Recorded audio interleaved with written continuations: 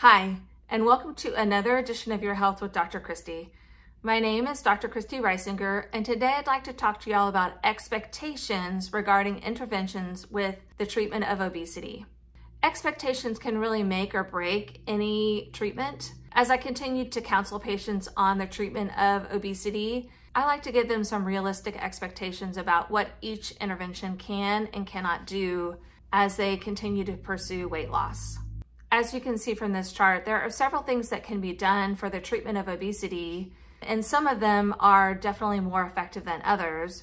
I always start with lifestyle intervention counseling, and I always refer patients to our in-house nutritionist who's excellent.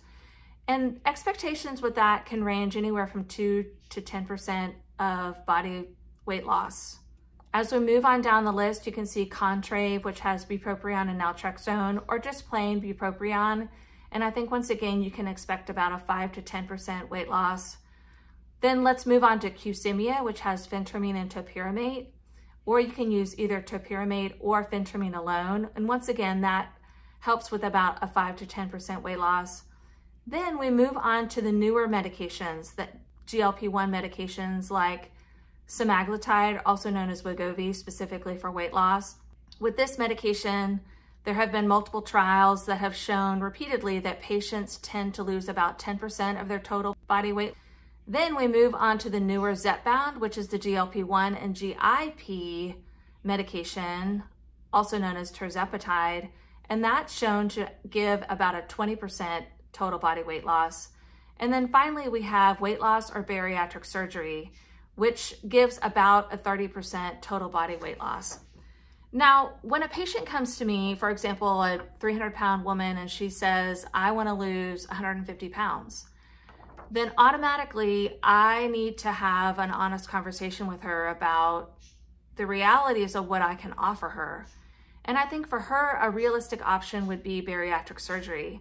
And one of the most interesting things I think we need to learn more about is having a patient get bariatric surgery, but then using these newer injectable medications to help them not regain some of the weight that they've lost. You know, I just recently had a patient that I saw that had a gastric sleeve done in 2017 and lost 40 pounds.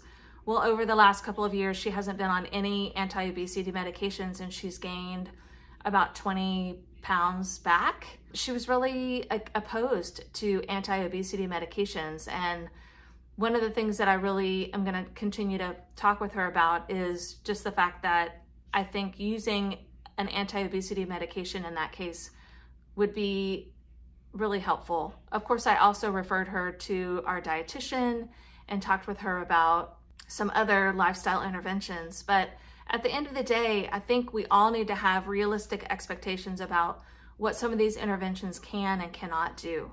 I think we're going to continue to see more and more anti-obesity medications developed that have greater and greater efficacy, that continue to get closer and closer to the results that we see with surgery. We're not quite there yet, but we're certainly approaching. And I also want to say for this chart, this is an extreme generality. You know, there are some patients that are super responders to medications and interventions, and then there are some that are under responders. And so this is just a very big generalization and just a way to get the conversation going. Thanks for joining me.